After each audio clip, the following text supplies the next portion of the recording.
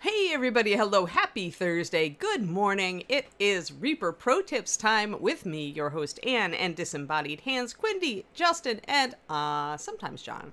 Sometimes John. Hello, hello. I probably only have a couple of people on because just Justin went live. Because I forgot to text Justin that, hey, I went live many minutes ago. Oops. My fault. My fault. So hi as you all filter in. Hello, hello, hello. It's a good day. It's a good day, but I have a song stuck in my head, like a serious song stuck in my head. I don't know what it is, but this morning I have Carly Simon's "You're So Vain" stuck in my head. It's just, it won't get out. It won't. Did you hate it when that happens? Like when you have a song in your head? Now I like that song. I like Carly Simon in general, but I don't want it running through my head, especially when I'm prone to breaking into song at odd moments. I don't want to, like, you know, be like singing that song all day. Yeah, don't you, Quindy? Don't you? Uh-huh. So I've got to, like, tame myself. I can't even hum it while I'm on stream. It's all right. It's all right. I'm pretty sure. Well, our half-orc wizard could be vain, I guess. But she's pretty. But, yeah, we're gonna do some basing today. I was trying to decide if I wanted to do a cutout or if I wanted to do a build-up around.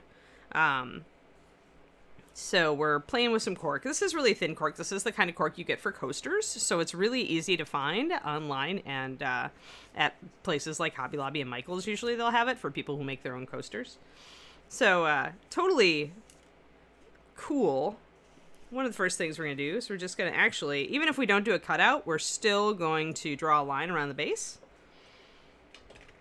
Just because I want to kind of know if I do decide to do the cutout, because I do want to build out on the base from her. I want to use this as a kind of armature. Either way, whether I do a complete circle and do a cutout or whether I put her on top of it and build up. Her base is really flat and thin, so it's very, very doable to just sculpt and use this as an armature without even having to inset her into it at all. I'm looking for a pen. There's a Sharpie. It's a tiny Sharpie. Tiny but mighty. Drawing a regular bit around the outside of her base. Just kind of keeping it, and then I want to put my my actual base. I decided on this one. Put that kind of over the top to make sure, yeah, that looks like it's gonna fit just fine.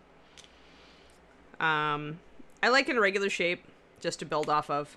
I don't see any reason to not do an irregular shape.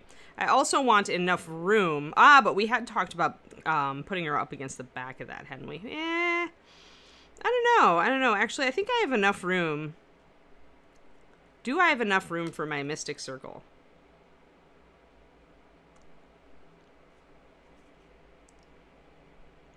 Let's look. Let's kind of draw in kind of a circly type of shape.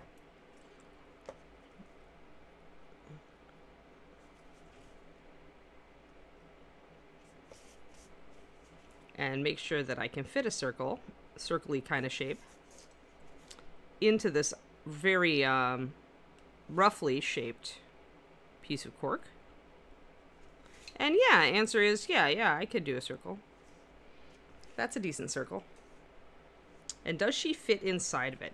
Yeah, I will need to do the putty buildup. It pretty much will intersect two edges of her base, and then we'll have the front. So, but I can fit a magical circle in here. I'm just going to have to build over her base and then probably carve into it. So, this is pretty much just some basial. There's totally a different meaning for that word, and I don't care at this moment. Basial brainstorming, actually. Where I'm like, because most of the time when I'm heading into a base, I kind of have an image of what I want. But I haven't really refined it in my head yet. So the first thing is to, like, kind of ask myself, what are the main features of the base that I want to do? And the main features of my base is I want it to be kind of a rocky, crumbling, like almost like a piece of floor or some piece of a building that used to be there that's mostly destroyed now. And I want that to have a summoning circle inside of it or on top of it. So those two things I needed to make sure I could do within the context of the size of the base that I was using, which is this guy. You can see what I've done before. Hey there, Bob and Julie. Now I get nervous because Bob and Julie are the putty masters, and I'm gonna putty today. It's green stuff day. Green stuff, green. Because now that we've got our base mapped out, we can start cutting it. And hopefully this will show you guys. Where's my tiny cutting mat? I have a tiny cutting mat in here somewhere. Oh, that's my big cutting mat. Yay, tiny cutting mat. Because I don't want to hurt my paper or my desk. Well, my desk is glass. So, I mean, there's a reason I chose a glass desk impervious to Anne. This is why. So, we will take our... And these are very handy, by the way. These tiny little, just like 3-inch cutting things. Especially when you don't have a lot of room. I mean, we're working on miniatures most of the time. We don't need a huge cutting board, right? Unless you're Ed. And then you're working on miniatures, right? But... green stuff. For green stuff, yes. So, and you don't even need, like, a real, like, solid cut on this. Actually having kind of a rough cut is good. Because this is crumbling stone, so we're probably going to crumble it a bit more on the edges, so we don't necessarily want a real clean cut on the edge here. And we'll be sculpting probably over it, filling it in a little bit, doing stuff like that. Once you have it cut, you can just kind of break it. That helps too, to get a rough stony texture on parts of it. I'm going to keep all of these little bits that I'm cutting off, by the way, guys, because I might use those to kind of flesh out the base a little bit. So what I'm going to do right now is I'm going to make actually kind of a rough, very rough cut around the outside of this. You don't even need to, like, put much of a cut into it to break it like I just did. See, it comes right out. I didn't even cut more than a third of the way through that. That's the nice thing about cork. It's so friendly and easy to use. Whether you're using it as an armature, as I'm about to, I may actually use little parts of it. Also, keeping little bits around, or even a bigger bit around, to do use as a stamp to get a rough texture. I do that all the time with cork. If you don't have a rock. Because a lot of times the crumbly edges of your cork are actually like more in scale for rock texture than an actual rock in your hand is. So I like to do that a lot. So anyway, let's get down to crumbling off the rest of this. I left a tiny piece here that I can just use my knife to break off. And I can choose to leave a little piece there if I want, or not. Sometimes I decide I'd rather sculpt it. It really depends on the texture of rock that you're planning to do. I keep these little crumblies, though, too, because if you stick them into green stuff, you can get some good good added texture. So I'm mostly going to pull bits off and make a ragged edge in line with my marker using just a Sharpie pen, which works fine for cork. I won't keep the tiny grit because they're hard to keep track of and they tend to just get everywhere. So I'll brush those off of my pad and just put those in the trash after we're done. But the bigger pieces I do save just in case I want to use it. And if you see like kind of a crack or that the cork is weakening here along the edge, you can play with that. Like, I kind of like to take advantage of that. That's the world telling me that, giving me a creative suggestion. So the fact that this part wants to crack, I'm going to actually work the tip of my X-Acto and just make that a crack in the stone. Because, you know, when the world tells you that, you know, hey, you could do this here, you should listen to it every once in a while. You shouldn't always listen to it, you know. Just because you can do something doesn't mean you should do something. One of my favorite sayings. Often applied to fantasy and science fiction. Just because you can do something does not mean you should. So I see this little crack and I can use my knife to accentuate that little crack. Because, you know, then I can decide maybe to keep this portion, or I can sculpt over and remember my crack there and get a little bit more height to it and make it a deeper crack when I go to sculpt green stuff over it. So don't overthink too much because you may cover a lot of it up with green, but if you see a feature like that, you can always then accentuate it with the skin of green that you put over the top. All right, like this little trailing edge down here, that's very stony. It's very natural, so I'm going to keep it. I'm going to take off some of the little bits of excess that are really thin because they're going to be very fragile. But I'm going to keep a little bit of that because that tapering off is what stone does. Hey, Miss Dim, how's it going? We're constructing a base for Ms. Orc because Ms. Orc is my favorite, Half-Orc rather, is my favorite mini that I have painted lately. That seems to be the qualifier for getting Anne to do a better base for you, is if you are the latest favorite mini. Uh-oh. David's speakers are on. I may need to go. If his Discord starts going off like crazy, I'll have to go over and turn that off. I don't know. It's pretty soft, though. I don't know if you guys could hear it when it went off with its little alert beep. Let me know if it gets annoying. I usually remember to go over and turn it off, but I was distracted this morning. It's almost the weekend, guys. It's Thursday. I'm so excited. Today's going to be a great day.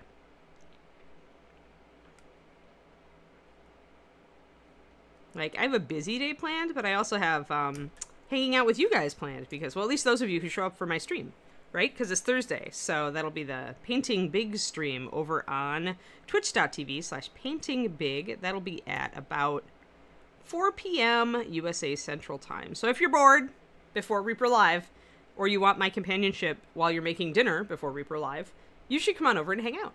Thank you, Quindy. And Quindy just put the link in the text, so you can go over and follow me. And maybe Twitch will alert you. Maybe. Actually, if Twitch does alert you and you click through, that actually gives Twitch positive reinforcement, and it is more likely to alert you into the next time. Or at least so it has seemed with my own Twitch alerts. But if you don't give Twitch positive enforcement, Twitch just goes all passive-aggressive on you. It doesn't really have a very healthy relationship with us. Alright, I like that little, actually this triangular chunk. I think I'm going to keep that. I'm going to put that over in the keep it pile. So I'm liking a rough texture here, so we're working with that. Oh, you don't even, I mean, just do it. Like, cork is so much fun. Like, cork is its own inspiration, crows. Just get a big sheet of cork and start ripping it up. And when you get a piece that looks really interesting, play with it like this. Then find a mini for it. It's super easy. Because you can landscape it as any terrain. Anything from snow and rocks to grass to sand to desert to whatever. You can do anything. To peaceful garden. You can do anything. Cork is so good. Like, it is, and it's cheap too, so you don't have to feel bad about ripping up chunks of it. Like, it's so inexpensive, and it's so much fun to use, and if you want to, like, build up a bigger base, cork is your base for that. Like, it is inexpensive, easy to work with, really user-friendly, responds well to glue, you know, green stuff adheres well to it. I just go on and on and on and on. Like, cork. Cork, it's all about cork. The only downside of it is it's lightweight, so if you're trying to put a big, like, heavy model on top of a base that's built up with cork, you're going to want to reinforce it. But other than that, cork, it's all about the cork. You could use dowel rod to, like, sink down through the middle of a base like that, just so you can peg the monster into the top of it. And then you're going to have to weight the bottom, but because cork is so easy, you could dig out the bottom and put heavy stuff down there to weight it. So it's like cork. I just come back to cork. It's just all about cork, guys. All about. Today's lesson is all about cork. All right, so this is so much fun though. Like, this is so zen. This is one of my favorite things to do, is to just get ideas by working and ripping apart cork. Like, it's super fun. Like, I'm forgetting that I wanted a much closer rim there. I'm gonna have to make sure, like, I'm probably gonna have to rip this more just to make sure it fits on my base. Here, let me, like, I need to kind of grab it. That's why you keep your base close by, because you're like, all right, see, I'm definitely over the edges there. I'm gonna have to either scale it back or chunk out more over here to make it fit. So I'll have to chunk down, but that's okay. What that means, though, that tells me early, is that, Anne, stop screwing around and just start cutting this stuff apart. Start cutting this stuff apart and see. And you know what? If this doesn't work and we reduced it too much, like, if you can definitely reduce it to the point where you're like, wow, my cork is tiny now. I don't know if I can work with this. You can definitely just grab a new piece. It's so inexpensive.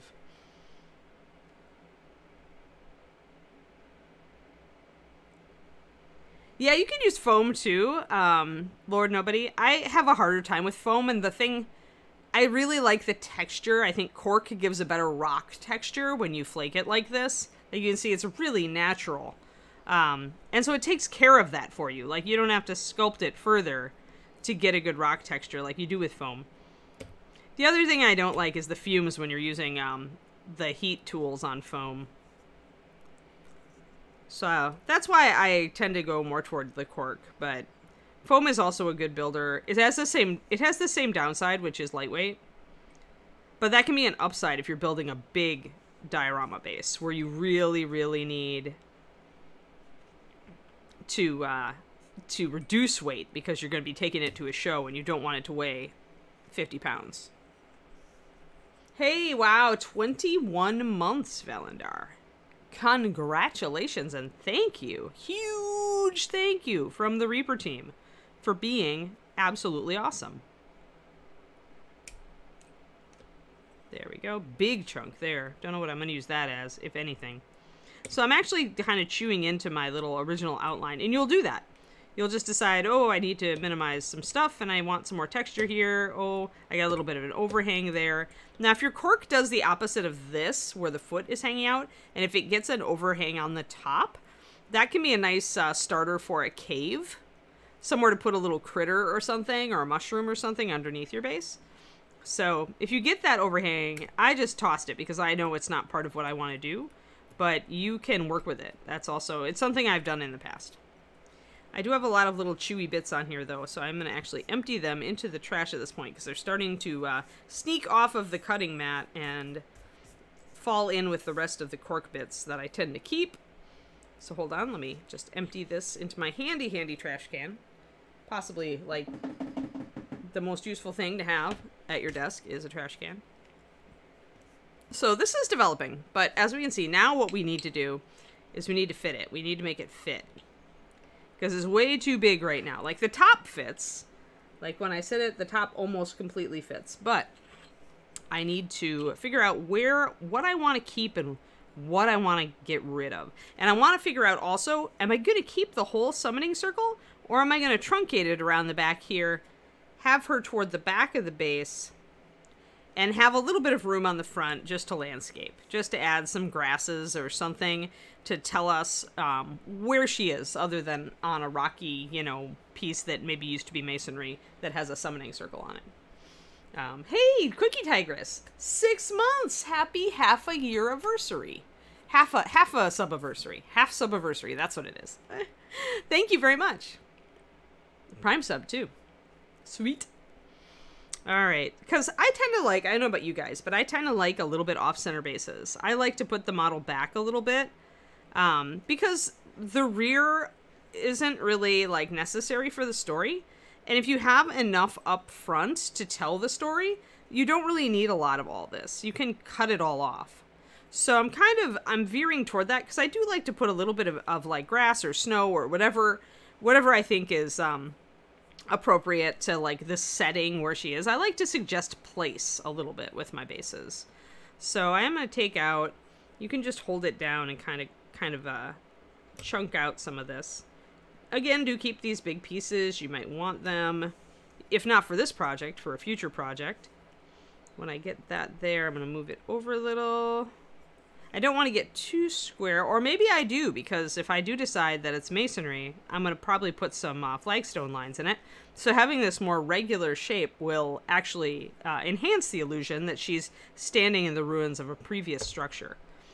So, and other than that, I'm gonna end up killing a lot of this. Probably just gonna do a big slice right down the back. And again, don't be afraid of just overworking it. If you slice off, quote unquote, too much, and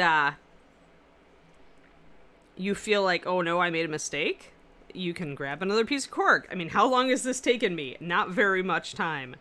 It's not like you're wasting a ton of time. Yeah, I think I'm just going to use part of the summoning circle. I'll just use it in the front. And I'll fade out the back.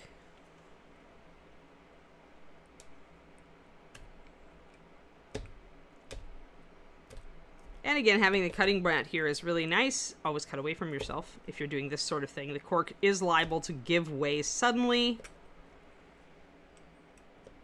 Now, the other thing we could do, if we wanted to include the full summoning circle, because we still have a little tiny bit of room to do that, is that we could take this cork and chip it away just on the bottom. So we could essentially make this bottom section essentially hollowed out. And thus we could keep the whole circle, but it would still fit on the base. It would just be overhanging the back a little bit. And that's a pretty cool idea. So maybe we'll work that way. We'll work that way and see what we can do. Cutting towards self. Must cut away from self, remember. Unpredictable knife movement means cutting away from self, even if you live dangerously like I do. Keeping all my big bits. Throwing away all the little grit, because otherwise cork grit will get everywhere. It's pernicious. It's like little resin shavings and stuff. A coaster for the tiniest drink ever, yes.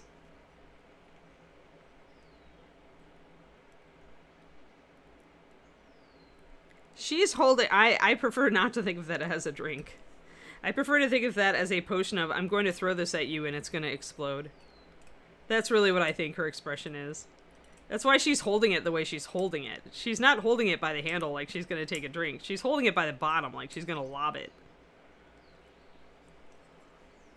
I think it's a potion of fireball explosion. A potion of blow you up. That's what the orcs would probably call it. Let me kind of look at this. And you're never, like, married to, like, an exact position here. Because you're going to scooch this around and figure out where the best position is for it. So don't overthink it. I may switch and flop it over at this point and hollow out the bottom a little bit. So I can kind of nick away at the bottom. I'm not going to... If I see, like, parts sticking out here, that's fine. I just want the bottom to fit onto my base flat. That's the nice thing about cork being flat, is it does adhere to your base very nicely. So, but you just don't want it overhanging that lip, because that's going to lift it off the base a little bit, make it harder to, danger OJ, yeah.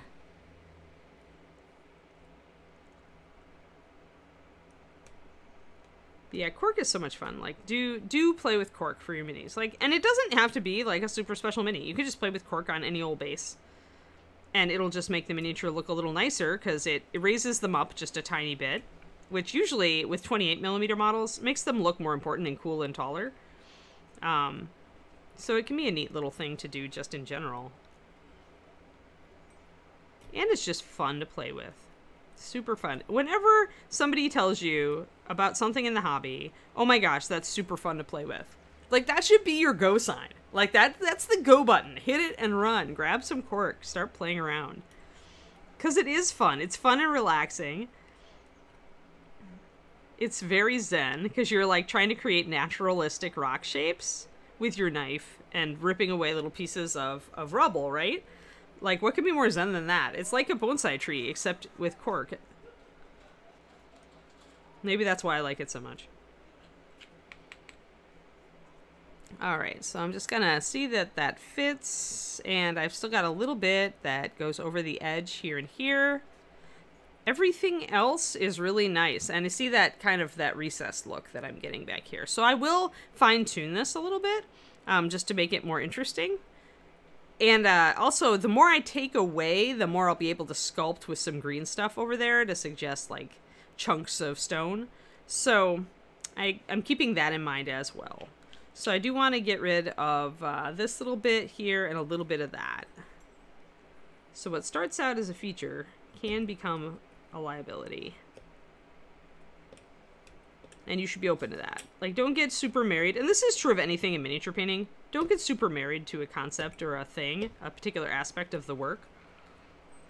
Because if something changes partway through, you want to have the freedom and the happiness to just kind of embrace that and run with it. Like, the most important part is that you are having fun with your creativity in the hobby. And so don't get stressed if something isn't turning out the way you think it should turn out. If you see that it's suggesting you go a different way, just run that way. Even if you end up not liking it as much, it's just a learning experience. It's not a big deal. There will be other minis. And if you really don't like the basing or some other aspect of the model, it's not like you can't repaint or resculpt or rebase it. If you really hate it. But it may grow on you, so never count that out. Alright, let's get rid of some of these little chunkies and see where we are. My hope is that we get this set, glued, and the green stuff at least generally applied, even if we don't get the circle completely carved in. The carving of the circle probably needs to wait till everything is set. I couldn't decide if I wanted to kind of do it with sculpting tools or if I wanted to wait and do it when the green stuff had set. And I'm kind of in favor of doing it when the green stuff has set, unless I decide to work mostly with the surface of the cork and not really put a skin of green over it. If I decide to just slice it out of like the cork surface, because I want it to be a little bit inset, just a tiny bit, then I can move ahead. But if I want to do a green skin over the top of it, because the thing with cork is that it doesn't give you a lot of top texture. It's very, very obviously flat, and it's very, very obviously cork. So usually I would use green and texture this a bit. And if I wanted to suggest flagstones, I could do it then. You can run in and like putty or texture this with a knife and tools, but it's just, it's a little more controllable if you put a thin skin of green over the top and then just use whatever texture you want as a stamp. Cork's eye, yes. It doesn't take much looking. It's on Amazon. This is coaster cork, Lord Nobody. So if you want to make your own coasters, you know, cork, that's that stuff. And it's about, I think, a 1/4 inch thick. Let me do a measure. Usually they sell it by thickness. Oh, maybe it's looks like 3/8. Yeah, this is 3/8 inch.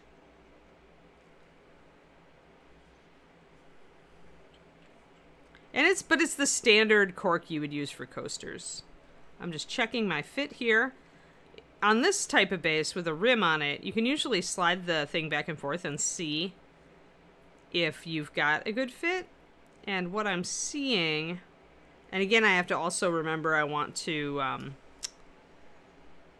yeah, I think I need to take this part off. Much as I like this part,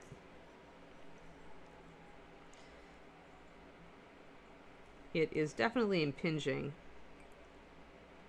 at this point. So I'm going to just take that off with the knife.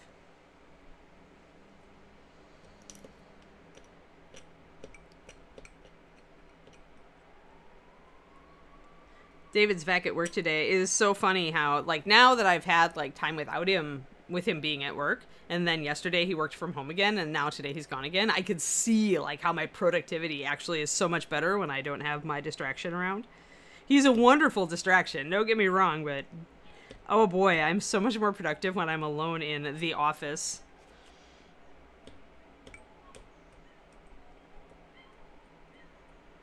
It's not his fault either. It's just when you've got your other person there, especially your other person who you know, love to hang out with.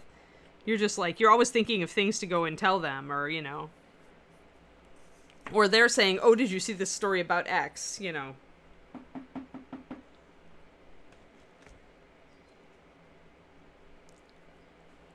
Oh, yeah, the brown cork primer is what I actually tend to use more often. We had somebody post up the link to that, but this stuff is the thick stuff you're talking about. This stuff is actually, I find, more useful when you're building up diorama bases or big bases. I used a lot of this when I was working on the Frost Giant Queen. It is actually my favorite cork because it flakes into big boulders. And I think it gives a great texture, but on a 28mm model, I think the smaller cork is the way to go. I use that bigger cork for giants, ogres, and 54mm and up figures, mostly.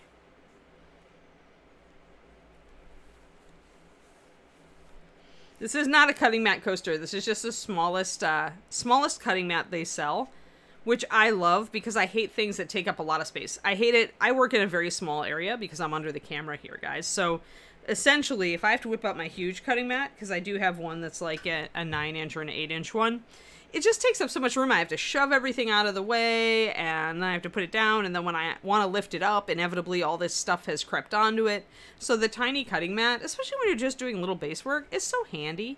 It's lovely. Like, I love it. They don't make good coasters because the water rolls right off of them. Ask me how I know.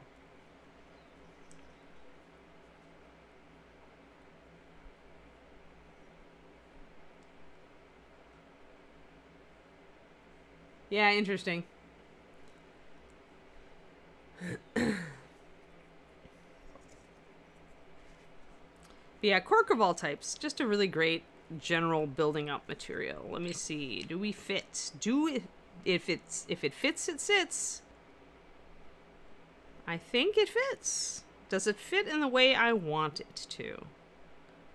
I technically, if I want to be able to slide, if I don't want this gap back here, just eyeball it. It looks like I need to take out a little bit more of this.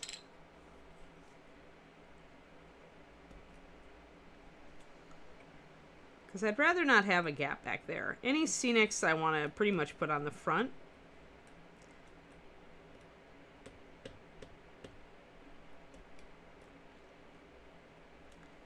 This is where you can just use your knife to kind of scrape away at it. Do some cuts, but not a whole lot, because now you're refining. So now you want to, like, kind of keep an eye on, what am I doing? All right. I want to be able, my goal is to be able to slide this into the back and have it abut the rim here, but with no slide over, and it fits nicely. It kind of catches when I push it back there. When I'm essentially pushing it this way, but when it catches on the lip of the base, then I know that I'm set. And that's good. It's got some overhang in the back, but that's just adding character at this point. I can always take that down a little bit more if I want to. I can still fit my entire circle on there. The model's going to be placed pretty well. She's like kind of centered. I might want to take off a little bit of this, or I might want to keep it. And I have some space in the front to do grass and other scenics on. So all in all, I think I like this. I'm going to take out that piece because I don't like it very much. This is now where I'd refine the shape into something more pleasing. So like if I feel like the shape is more regular anywhere, this is where I'm going to try to make it into kind of a pleasing and asymmetrical shape. Which is actually the reason not to take any of this chunk off, because then I've got a little bit of a different feel on that side. I do have a little bit of loose cork, though. If you've got little grits kind of hanging off, you want to get those off before you glue. Back in the office 1 day a week. Mac. Cool. Nope. I don't generally like working with foam pendrake because of the way it reacts to like some paints and sprays, and because of the toxicity if you're using heat on it.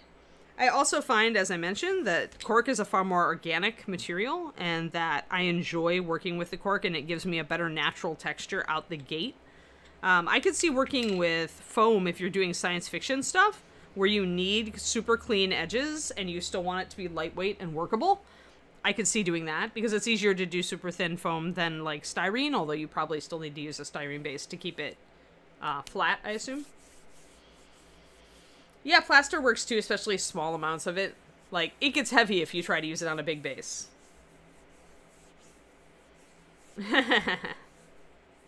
One day we can try to figure out if you can get away with it. Of course you can get away with it, Mac. Of course. Ah! Until you can't.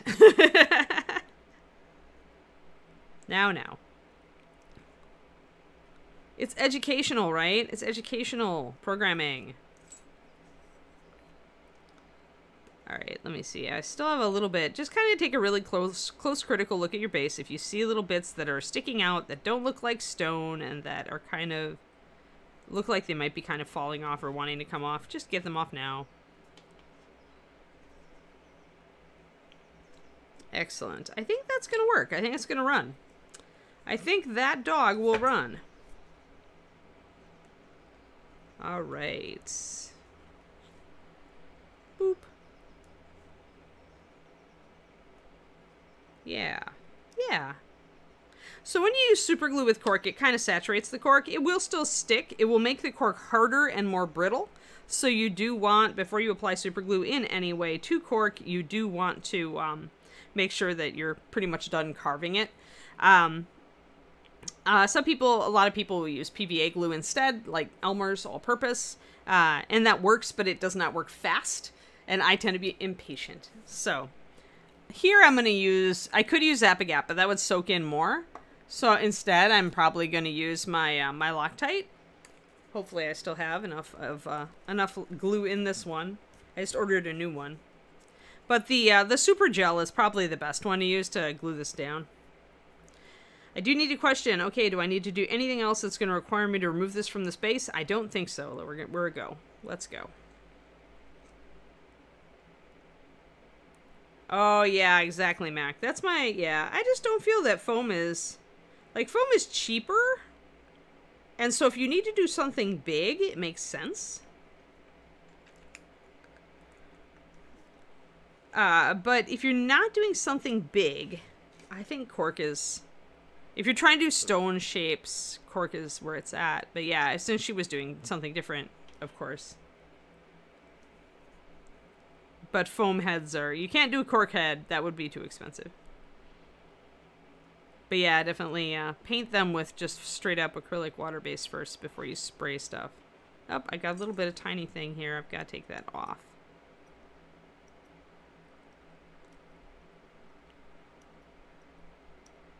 Now, one thing that we can do if we want, because we do have a little bit of a gap here, is we can pick up some of our little chunks of cork and shove them into that gap that the glue is coming out of to kind of disguise it. So you can see the little glue coming out there. And if you want to, if you feel like there's room and you don't like the look of that gap, you can just take a little tiny grit piece of cork and stuff it into that glue. It'll just set there like it always belonged there. We're going to leave that to set. We're going to look at our orc. We're going to say, all right, is it time for green stuff now?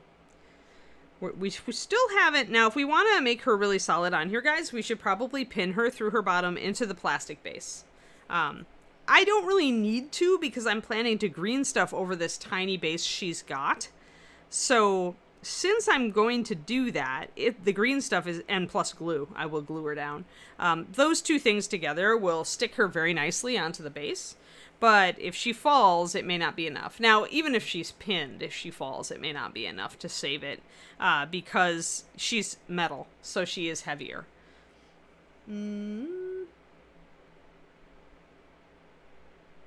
Yeah. Yeah, nobody realizes that foam melts when you spray. Like, there has been, if you read any terrain making articles using foam, they will warn you. Like, I was warned pretty early. Reaper's done a lot of foam work, of course, for past conventions. Just Matt Clark used to whip together some fun stuff, so has Ed in the past. But, alright, what do I want to do next, guys? I think I want to glue her down and start green work. I think maybe no. I think one thing I want to do, though, is I do want to carve out a bit of this, if I can. The cork, because it's particulate, yeah, maybe this isn't going to work. Because the cork's particulate, even if you have a very sharp knife, it does tend not to carve as well as, like, set green stuff, or definitely not as well as styrene. Yeah, I think I'll just go ahead at it. We'll just go with the green. The green is going to be easier. I can mark the green where I want to carve it afterwards, and that'll be alright. So I just need to remember that my circle does intersect with her two parts there. I want to kind of center her. The base is a little off-center, so it's going to look a little bit odd. But you just have to kind of figure out how she looks best on it. And even if you want to put her at a slight angle so that her face is more like the front of the figure and the rest of her is tilted, like this arm might be tilted back a little bit, like it is, like so. That's a way to add a more dynamic look to a straight, flat figure, is to tilt it a little bit on the base. Oh, there have been some for a while, Crows.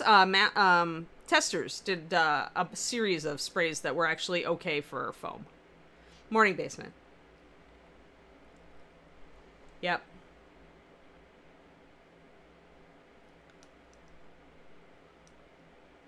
Yeah, just look out for the off-gassing. Like, make sure you're working in a very well-ventilated or open garage area.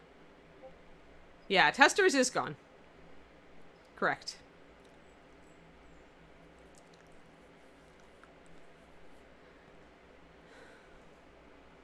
Hey, Mobrock, thank you. Wow, you're almost to your sub-anniversary. I'm going to have to sing this song next month. Awesome.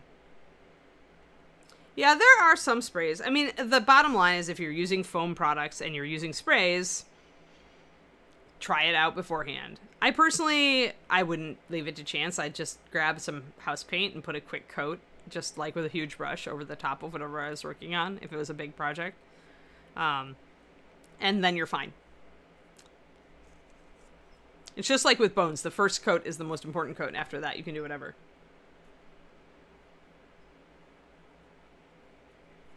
Alrighty. Yeah, green work. And am I going to pin her? I don't think the pin is going to actually give me a ton of mileage. And she's going to be a display mini. So... I mean, it's really easy to pin through foam. But will it make a difference? Or is it just going to waste time? I'm inclined to think it's just going to waste time. But I was right. I was talking about, sorry, I got distracted by people and comments and stuff. Oh my!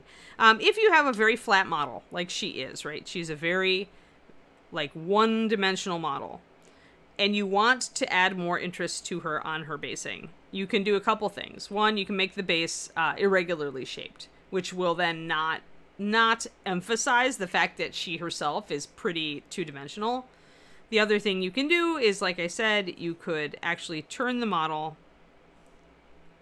so that the viewer is looking at her. This is especially effective if she's looking off to the side like this one is.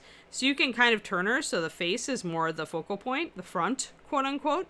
And if you do that, then the model looks more interesting, more visually interesting. So it's like the difference between having your model sitting on a base like this. Here, let's get in focus. Boop, let's get this out of the backdrop so that we can actually focus on something other than the backdrop. So it's the difference between looking at the model like this and looking at the model like that. Do you see the dramatic difference? When you turn the model, so you're not just looking at the flat, but you're looking at like the face, and then the arm is like drawn back like she's really going to throw that bottle. Then suddenly it looks more interesting. Do you see how that works? So when you have a very two-dimensional model, think about recentering them just a little bit. Just turn them like 15 degrees. If they're looking straight forward, there's not much you can do. Although even then, a slight turn can help, especially if they're pointing their sword out to the side. But yeah, if you have a model that's whose head is turned slightly, you can play to that and get a much more interesting look by just turning the model just a tiny bit. Hopefully you guys are actually getting something from that. Sorry. When the chat is talking about like rattle cans and Anne is talking about miniature-based composition, I tend to wonder if I'm shouting into the void. Oh well, if you miss it, you're just gonna have to go back and watch the VOD. That's all I can say. When there comes a point, you cannot, what was it? There was a great quote last night, actually. Actually, it doesn't have anything like necessarily to do with the context here, but when I hear great quotes, I like to share them. I don't remember who said this one, but it was actually, no, it was an ancient philosopher that said it. I can't remember if it was Aristotle or somebody else. But they said, you cannot teach a man anything. You can only show him what is already within himself. So essentially, if it is within you to do a thing, you can learn the thing. But you can't, you can't force anybody to learn anything, essentially. That person has to be receptive to learning it.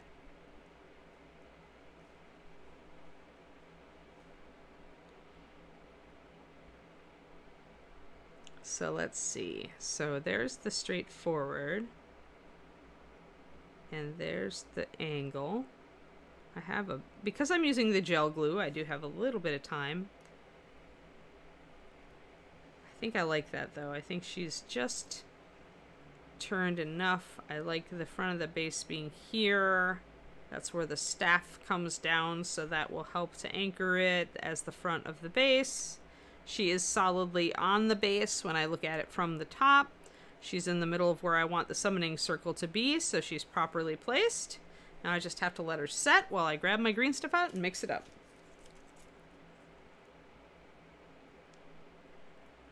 Yeah, I mean, if I'm gonna like quote an ancient philosopher, I'm gonna quote an ancient philosopher. And even though they used he and a man a lot, I mean, that's just the time, right? I'm not one of those people who gets upset that ancient people, like, you know, had a bias one way or the other. The point is the point of the thing. You cannot cannot like force anybody to learn anything. They have to have the will to learn it.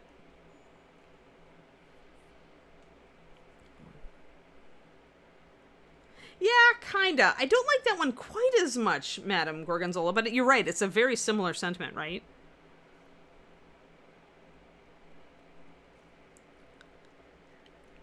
I like that one in the context of that sometimes we can't see opportunities that are right in front of us because we just aren't ready for them. And that's, I think, the core of that quote, right? And when we are open to looking for opportunities is when we see them.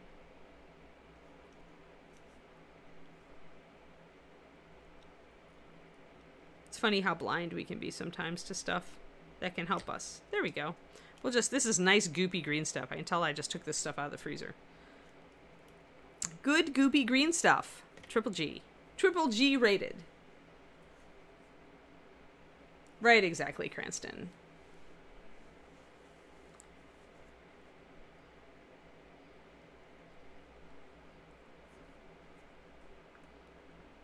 Oh, Galileo. Thank you. Thank you, Holly.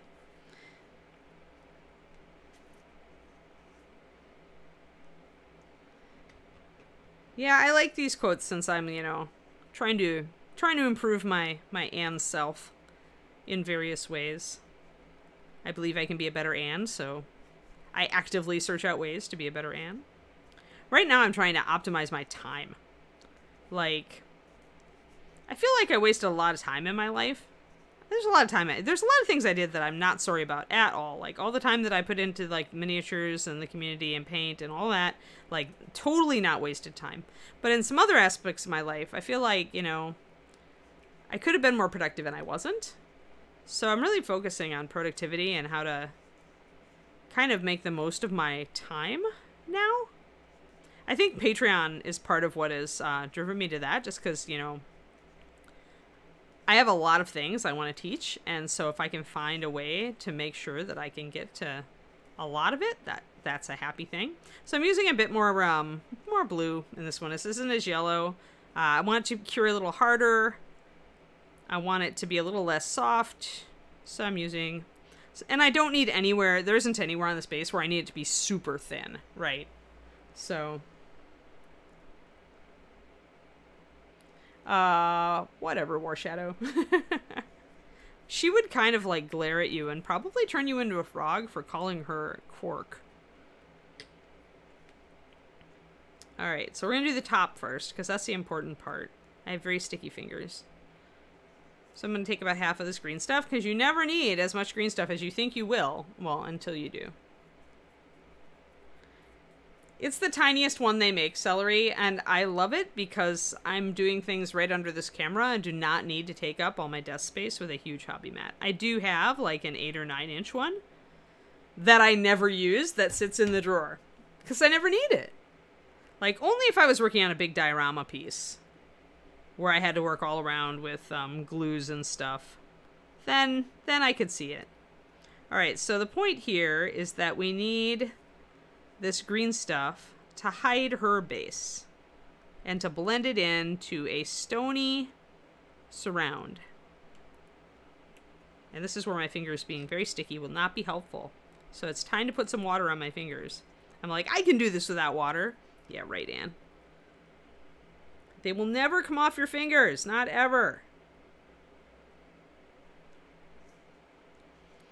It's become so much easier when you have water on your fingers. You still want to kind of smush it down, though. Look.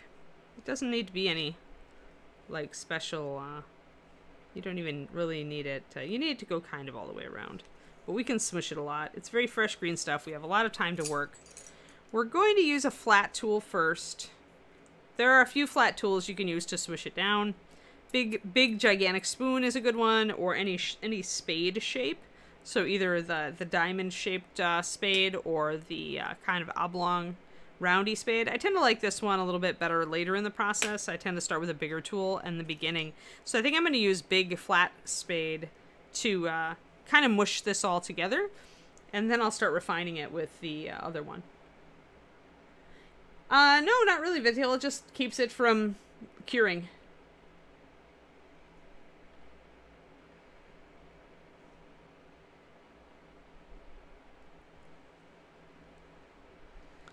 So when we take the edge, we push it inward. I've got a lot of water here, which could keep my green stuff from adhering. So I do need to grab a little Kleenex and just kind of wick that out of there. So, boop. Kleenex is great for this stuff. When you need to like wick just a little bit of water, just put the little edge down, it just slurps it right up. We don't need the water other than to keep the tool from sticking to the green and vice versa. So the reason I'll switch to a more refined tool down the road is that I need this to abut like right up next to her dress, and this big tool, although it's doing an okay job, it's not optimal.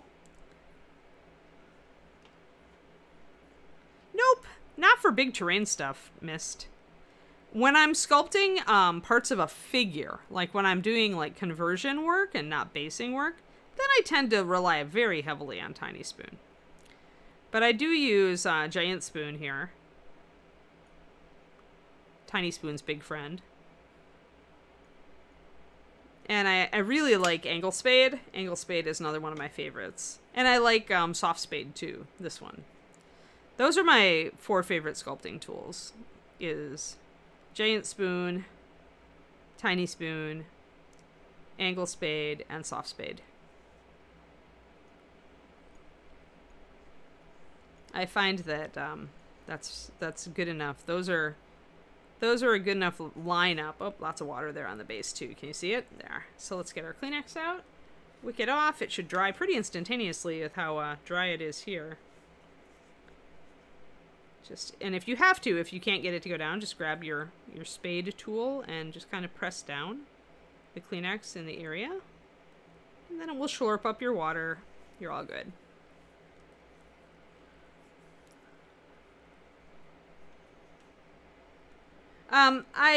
I've gone away from using epoxy sculpt because it doesn't age as well. I like David's got some wood putty that's very similar to epoxy sculpt in as far as its hardness is, and I find it's a little easier to work with, and it stays good like as long as green stuff. So I've gone away from epoxy. I do like the fact that you can thin epoxy with water and get a nice slurry. I've used that in the past, but lately I have gone a little bit more away from epoxy. I used to be a big epoxy sculpt fan. So I've got a little bit of water on the cork underneath this, I can tell, because the green doesn't want to stick very well. That's okay, I can give it a second. I've got plenty of time, and this is actually working very quickly, so.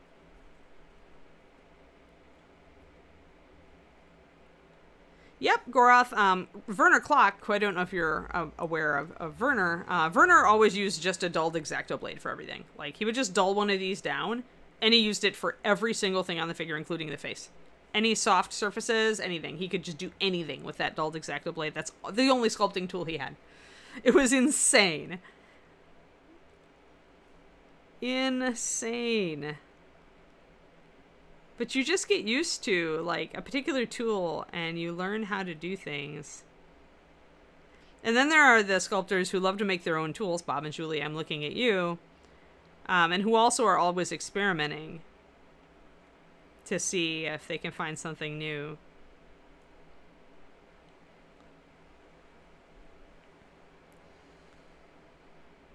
If you're listening, Julie, how many sculptors do you think make their own tools? Like, what percentage of green sculptors? I know a lot of people have gone over to the 3D stuff, but a lot of them also learn messing around with green, right? It gets them interested in it. I wonder what percentage, or maybe this is a better for, like, you know, a decade ago, like how many, when most sculptors were using green, what percentage do you think made their own tools?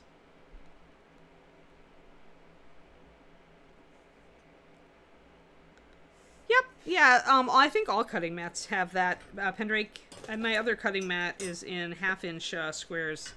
I think it still has a scale along one side. Early on, most of them, that's what I thought. It seemed like everybody, like, because Gene used to make his own. Gene made my tiny spoon. And then Andy Pieper, when he had a class on how to make your own tools. Now, once we get this set, guys, we're actually going to take a piece of plastic card and we're going to press this more or less flat. But I want to get it set up. We'll see. We'll probably need a little bit more green. I could really use anything like flat and resistant. I could use a piece of like, just like the Reaper blister card. I think I've got a smaller piece of plastic card around here somewhere though, so let me find that. You don't want to use paper, obviously, because it can stick. Plastic is better. Where did I put you, plastic card? Ah, there you are. Let's see. Do I have a big piece? Yeah, I do. Sheet styrene, technically. Sheet styrene, folks. This is the big stuff, 1.5 millimeters thick. Thinner stuff is a little harder to use in this context. I do need to throw down some water or some, you can also use like things like Vaseline to keep it from sticking. I tend to just like reach for the water and dab it on all over the place because now you're pretty safe. Now I want to get the edge of this up here and I want to press it down and flatten what I can and try not to leave too many marks. What it will do is just give me a slightly flatter finish. Except if I let the edge dig in like that. Oh, yeah, and that actually, that green stuff is the one that had a little bit of water underneath it. So that we may need to work with because that's a problem. It's not an unsolvable problem, but it may involve us taking some of that green stuff up, drying it off, and redoing it. We'll see. See what we can do. But I want a little bit of a flatter... Yeah, see, and now we've pulled it off because it had water under it. So what I'm going to do is I'm going to cut that off. Sorry, green stuff. You have been flawed. Boom. It's always nice when I make, like, mistakes or things go wrong on stream because then you guys can see that, like, it's really no sweat. Like, it really isn't. It just is a thing. You just deal with it. I'm going to switch to my square clay shaper. Oh, cool, Julie. Thanks. I can't wait to see what it is.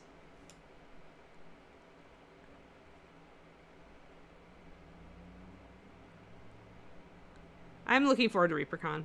Should be fun. So this is a chisel shape clay shaper with a flat. I don't use it for very much, but I think it's quite good for this.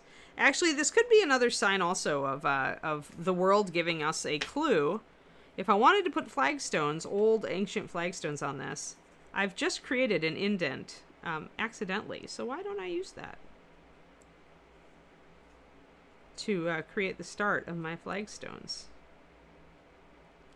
That seems like a really good idea. So I'm just going to put a line there. And I'm going to grab a flat. Which flat do I want? I want this flat. I want to bring this out. Probably need a little more green. So I'm going to let that front area just dry because the cork definitely got wet. I can see it. So nothing's going to stick to it. I'm just going to let it go.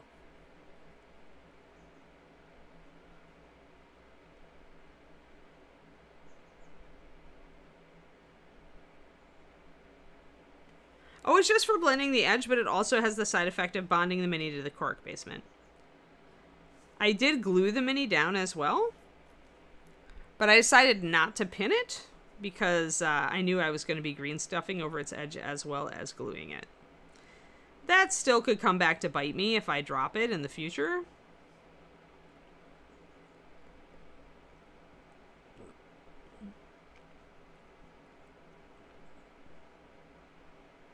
I want to get this top part more or less smoothed out. I don't need it to be super smooth because I do want it to have a little bit of stone texture. But I do want to get it pretty nice.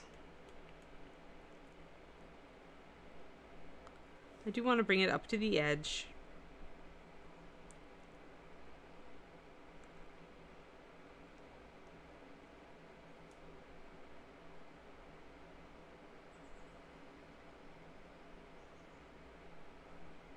Blend, blend, blend.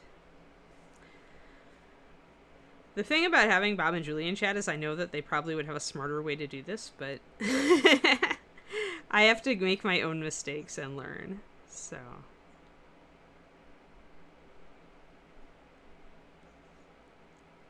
All right, there we go. So now I can pull this down, start kind of putting in. Another thing you can do is when you've got, and you know you're going to do a crumbled edge here, right? Here, let me go down and get closer and get in focus a bit.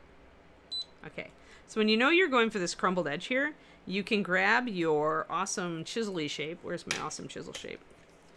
Here, this sharp spade. And start, actually, anything that you see that's a flaw, like maybe like I just did, you had to blend in a couple pieces of green and they're not perfectly blended. You can start introducing kind of like press down, suggest that the stone has fallen away or gotten chipped in this area, and that's why that seam line is there. So, because it helps if you have a bit of a lead in to this crumbling edge here. So see how I'm making kind of those chisel-y shapes there? There, see it? You can see it really well there. So that's right along the line where these two pieces of putty are joining up, and I'm just like, I'm going to make this a feature, not a problem.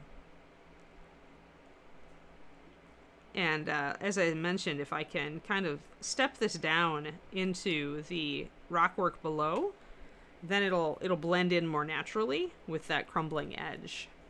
Especially if I decide not to skin this entire, if I decide to use a lot of the cork texture and not skin over this entire section.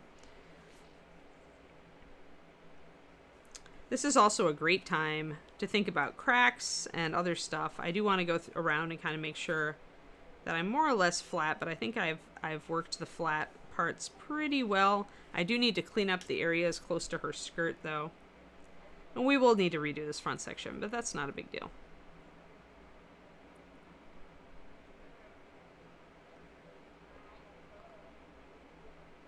Base work, doing base work is such a good practice for doing conversions with green, because you have to work with all the factors that you will when you are working with green on a figure trying to actually sculpt some feature.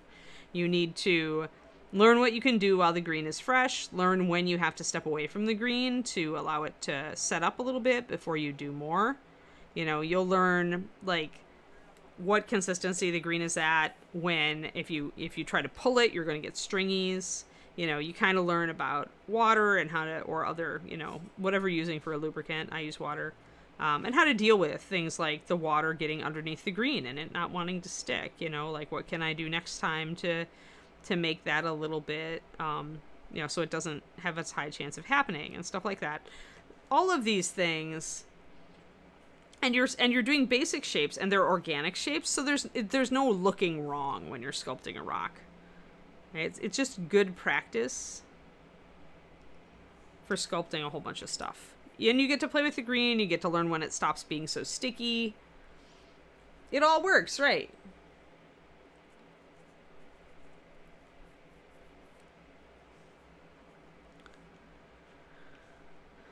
So I do think that base sculpting, like working with green in this kind of situation, is a really useful way to learn about using green for a whole bunch of things and learn sculpting. And the more you learn, if you are thinking about picking up ZBrush, the more you learn about, like, just working in 3D and how shapes are put together while you're working with green, doing just basic conversions, like, that can help you later on when you start trying to figure out how things are put together.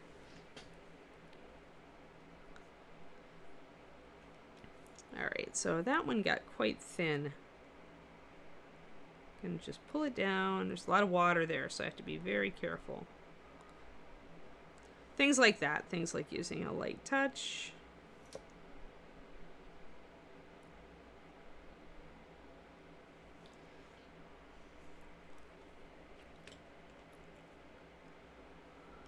There we go, we're getting there. Pretty good. I think I'm gonna do lines for my flagstones. I'm gonna re-emphasize this line. I'm gonna get water on my spade and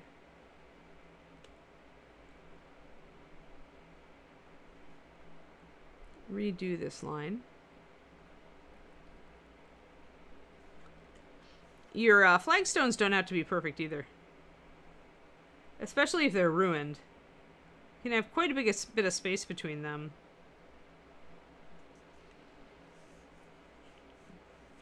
And you can put chips around the edges and all sorts of fun stuff. So I just want, like, the suggestion of old flagstones here.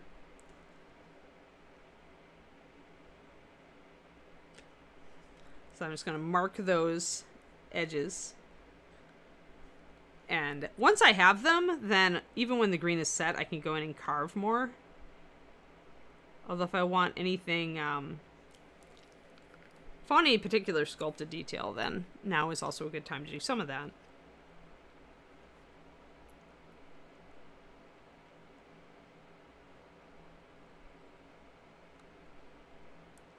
And I have to decide, too, like, how I'm going to blend that in to the base down here. But first, I just want to set it up. So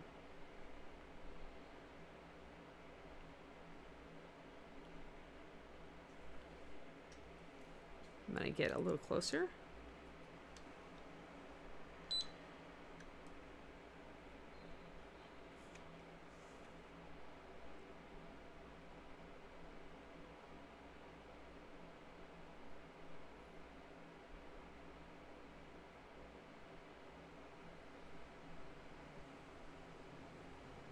And you can also, if you go really lightweight with these lines, and remember, you can always accentuate it with paint as well. There's always paint plastic surgery you can do to make these lines look heavier or bigger.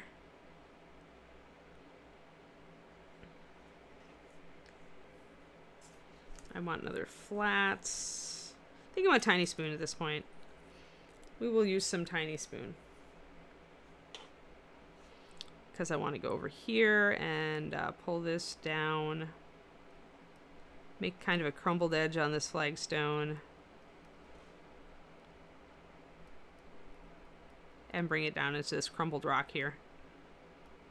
And I want to have some detail there, so.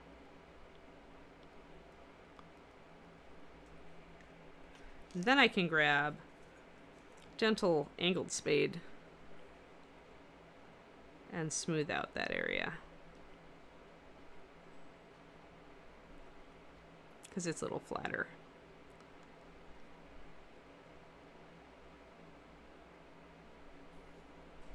And this is still pretty fresh green, so it's keeping my tool marks. As green sets, you can do a lot more along these lines with the flattening without leaving tool marks. But I want that kind of, see that broken angle there? And I can bring a tiny spoon in, or my X-Acto knife would be another good tool for this. But if I want to start bringing in cracks, either the edge of my tiny spoon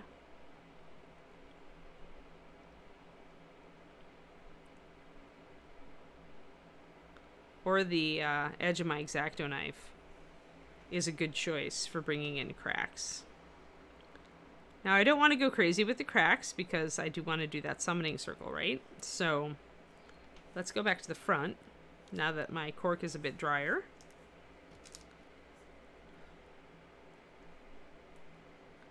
$3,000 people for the otters. That's fantastic. Yay, otters. Good for them. That's a very big raid.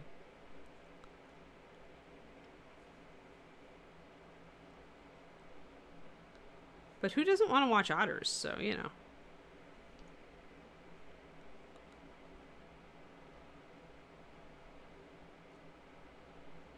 Boop. Sit, stay, green stuff. It's a little less sticky now because it's starting to set up just a little, but it's still enough to be worked with. So again, going to get some water on my tool. Going to not get quite as much water, remembering the last time, the problem. Mostly I want this green stuff to cover up the space though, so I don't care if I get a puddle out here on this cork, even though it will soak in, so we'll have to set this up and then let it sit for a bit.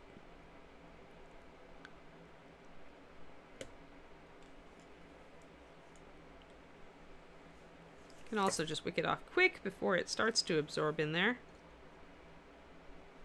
Use my fingernail.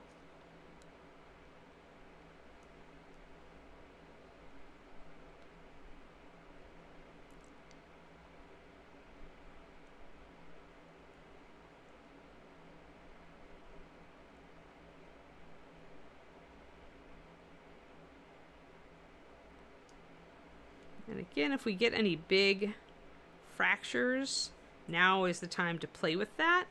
I do have a line, a flagstone line back here that I can kind of link up to this ruined area up here where the two green sections intersect. So I want to kind of look at it, kind of pull that line right through. It's going to come out probably here. Grab my other tool. So what this is going to become is just a ruined... This whole section is just going to be crumbling. This whole section of rock. I'm going to take it and make it all kind of ruined. Make a big gap there.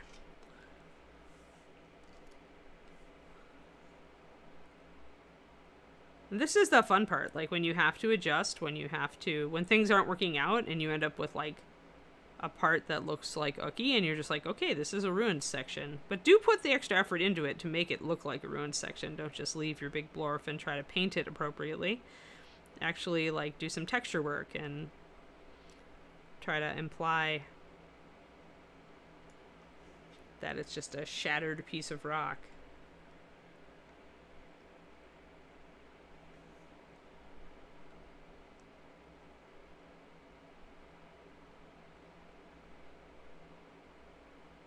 Take advantage of every feature, every random feature so that might be useful. Another way you can just get it flat is by gentle pressure back and forth with a flat-ish tool instead of the plastic card. At this point, since I'm doing a specific section, I'm just going to use that. It's a little bit more difficult to get used to. You have to like be very even with your pressure, but it's not impossible.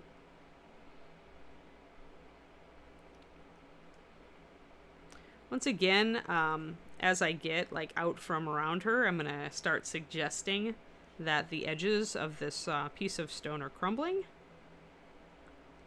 Like, she barely had enough room to draw a decent summoning circle here is kind of the message that I want to send. There's a crack here, so I'm probably actually going to carve that deeper when everything is set.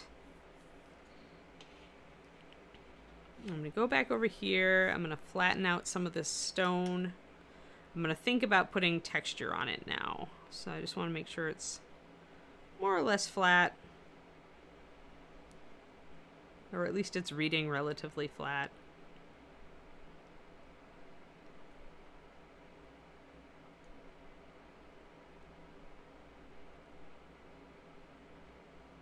It's easy to get kind of blobby with green stuff, especially when it's fresh. It just tends to want to give you a little bit of blobbiness just because it's so gooey.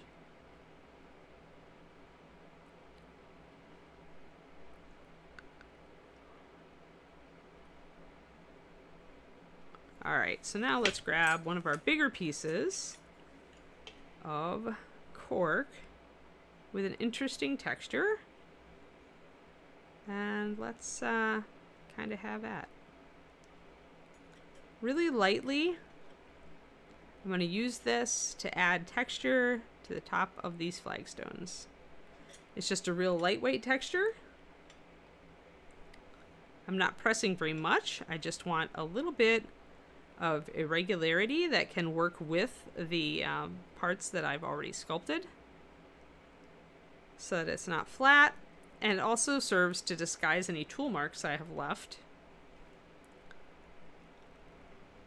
This is why I love cork, is like you can use it as a stamp or you can use it as the rock. And it's so small, and you could totally just like tear out a little piece that's the perfect size for what you need.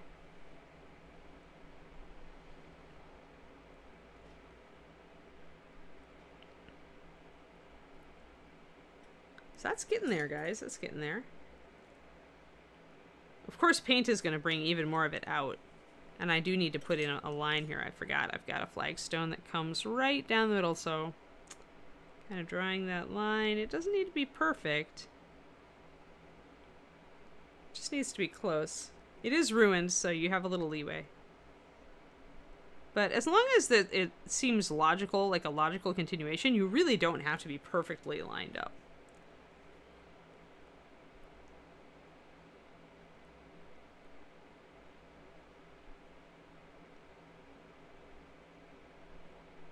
And with a grid, which is such an instinctual construction for us humans, you really do not need to be perfect. Like, we want to see it, so we'll see it. It's a shape we recognize very readily.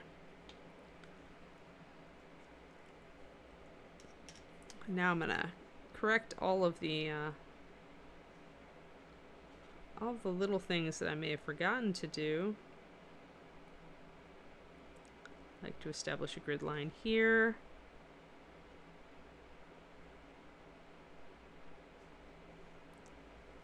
That one I think is a little mushy. You also can shove these lines a little bit, by the way, while your green is still fresh.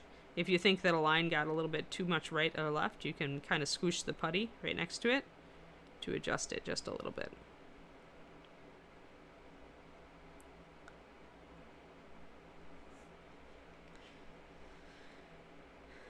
So, flagstones in place, and technically they probably have another one like cut off over here, but since we are on the edge of our precipice, we're just gonna pretend that that is the edge of the flagstone right there, and that it goes down the side. And this, of course, is a busted one. That's perfect. So yeah, she's on a piece of ancient flooring from some ruin that she's standing in. And once this green is cured, I can go back with fresh green and add details and smooth stuff out and build it up even more. Yeah, that's for later though, I think, Pendrake. Like, I tend to do in stages. When you're working with green, you're working in stages, right? You're not going to get the whole thing done in one go.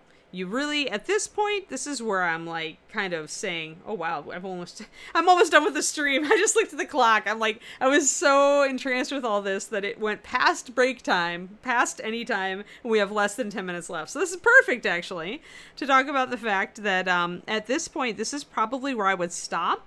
I would maybe adjust a couple things still, like this little area being a little rough.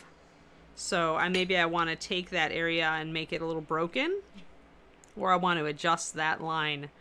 But this is the point where I'd just stop. I'd kind of spend the last bit of time refining. Like you say, there is a little bit of smooshing down the side, but I'm more likely to come back in and do more of this. Like, because I want to do, like this fissure here. I want this to be part of a broken flagstone. I want to take my knife and actually slice out a bit of this and come back like with that kind of effect. But I don't want to do that when the green is fresh. It's just too risky for messing up what I've already done that I like. So, but yeah, you totally can go in from the edge and disguise it like I started to do here. And I'm going to just do a little bit of texturing blending in on that, but I don't want to mess it up, so I do need to be a little careful. This line kind of shoved itself this way, so I'm going to grab my... when you're trying to do a softer adjustment, using these clay shapers is kind of nice. But this chisel is... and these are the extra firm clay shapers, so they do have a bit of punch to them. But they're also a little bit softer. I mean, they're softer than steel. So I need to push this flagstone out, so I get a nice shape. This is where you can go around and kind of adjust your flagstones. Make sure all your grout laying was, you know, perfectly in line and all the rest of it. Nope, I haven't done the magic circle yet, Basement Forge. I decided I wanted to carve it out of the green, so I'm not going to mess up. Right now I want to really set my stones in stone. We'll have another basing. I mean, for sure there's more than one basing video on this one. But it's much easier. Like, carving into green is pretty easy. And since this doesn't have to go on mold, we can carve to our heart's content. So right now, I want to get these flagstones really tightened up, looking good. As even as I can get them.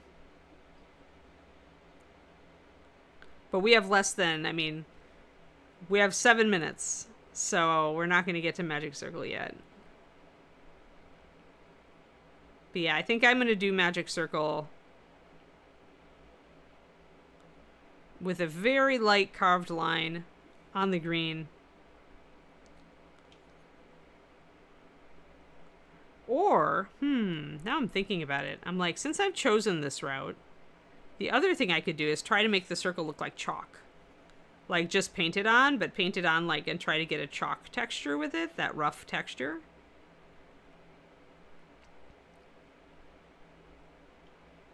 That could be kind of fun. I'm going to think about it. I'm going to think about what I want to do.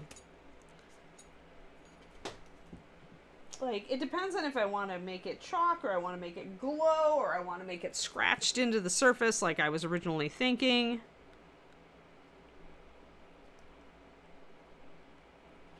There's all these choices.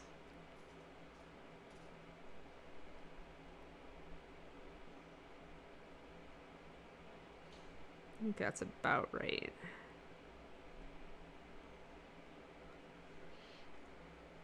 Be aware that when you do press your tool down into the green, it is going to make slight ridges show up on either side. So you need to kind of flatten those in. Right.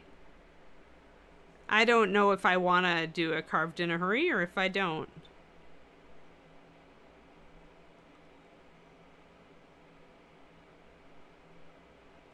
Depends on the story, right, Basement?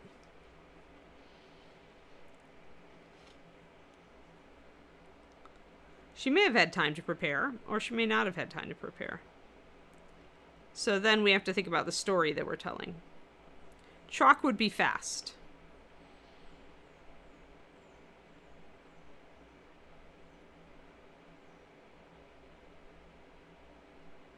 So I'm just taking the edges of my spade tool and I'm just damping down wherever I've raised up putty from putting these lines in.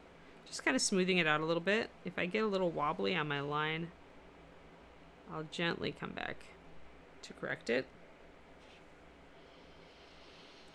So yeah, it depends on the story we're telling. I haven't quite decided how I want that to be. There's two ways to decide. You can decide based on story, or you can decide based on effect. If you want to do like a glow effect, then, you know, there are certain ways that doing that would make more sense. You know, and maybe you make your decision based on that. If you're making your decision based on a story, like that she was out exploring a ruin for like ancient magic and got, you know, then was suddenly surprised by the approach of monsters or an enemy party. Or an adventuring party that was liable to see her as a monster and not an adventurer. Then she would definitely go for something faster. So yeah, it all depends. You've got very little room to tell a story, but you do have some room. So I do like her. I like her an awful lot. I think she's, I think this is going to be a cool base.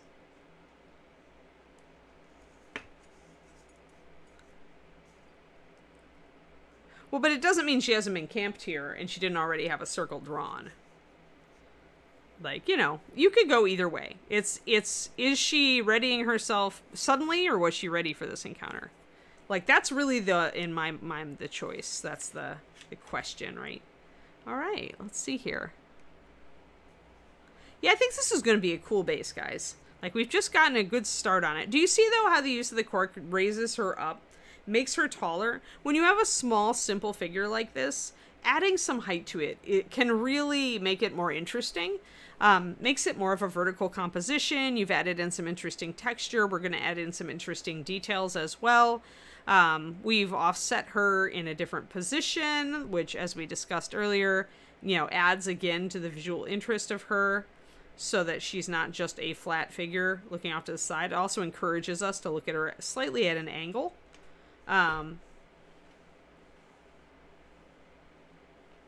It could be anything, right? Some things you're not going to be able to tell that story, Agent Marvel, unless you, like, actually write a story to go along with it. Like, if you have backstory, then you need to tell it. Like David did with his, you guys remember the Come Back to Me, My Love diorama that he did with the necromancer bringing her love back to life? He wrote a little story to go with that, because otherwise they're just things that you would not get from, you might not get from the diorama itself. But, so anything outside, anything you can't directly portray, anything like that, you could possibly create the illusion that the circle is crumbling the stone, but then you're going to have to paint it differently, and I'd probably do some extra stuff to suggest that, but then I'd have to ask myself, you know, like, I don't know, like, it would have to be a part of kind of, like, the story for me. Like, it would have to be that this is a place that was destroyed by magic, that's constantly being destroyed by magic, that's still being destroyed by magic, you know, that kind of thing. And that might be, like, harder to convey. So,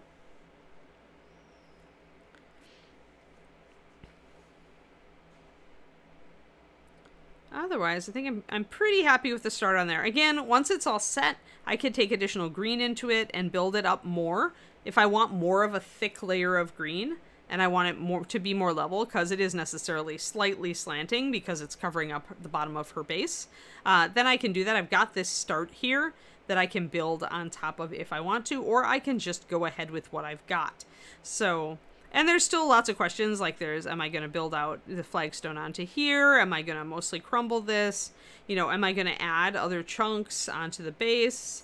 Since I did save some smaller chunks, am I going to kind of come on and add some of that back on, so for a little bit more interest, visual interest. Even a little bit of fallen stone can help with that visual interest there and to break up that space. So things like that, questions we have yet to ask. So that's what we did today, guys. We talked about composition, we talked about green work, about tools and shapes, about water and applying it as a lubricant on this stuff, about glues and how it affects cork, about different kinds of cork that you can use, of the various usefulnesses of cork. Much of the chat was talking about the hazards of working with styrofoam in various types with spray cans. So if you're interested about that, you can go back in the VOD and read the chat. But yeah, that is what we covered today, and it is it's been a great one. This was so much fun that I didn't even look at the clock until it was 10 minutes to end. Oh yeah, and don't forget the Crafty Creative with Josh Foreman, and also at 4 p.m. Central, I'll be on my own channel over at twitch.tv/paintingbig. I also have a Patreon, patreon.com/paintingbig. You all are welcome over there. I know a lot of you are already over there, and thank you so much for your support. All right? Have a great Thursday. Tomorrow is Friday, people. Woohoo! Be excited about it. I hope you all have lovely, fantastic days, all right? And we'll see you tomorrow morning. There we go. Bye-bye.